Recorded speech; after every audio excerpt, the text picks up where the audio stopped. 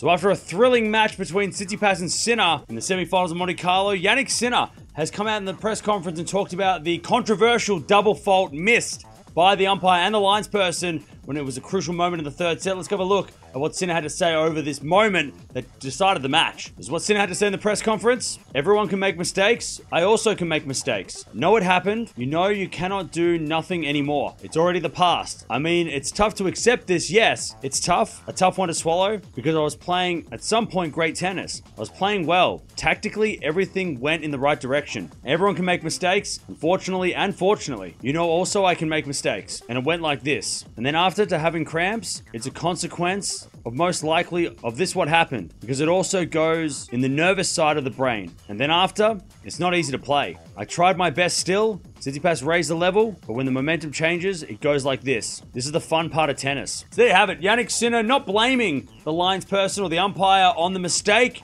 and not blaming them on the loss. He's taking a responsibility for the loss. It was on his racket. He did have a break in the third set. Had he have gotten that point, it would have been a double break, which would have been a much better position for him in the final set, but he did still have a break, and he did let that slip, and of course he did talk about his legs starting to fall apart as well, which was what happened in that final set. We saw that during the match, but let me know down in the comments below. What have you thought of the umpiring this week? Because it feels like the umpiring, for some reason, this week, not just the line calls, but some of the decision-making by the umpires, giving code violations, it's been really bad. Let me know down in the comments below, how have you judged the umpires this week? With Jannik Sinner responding to the bad call in the final set of his Tsitsipas match.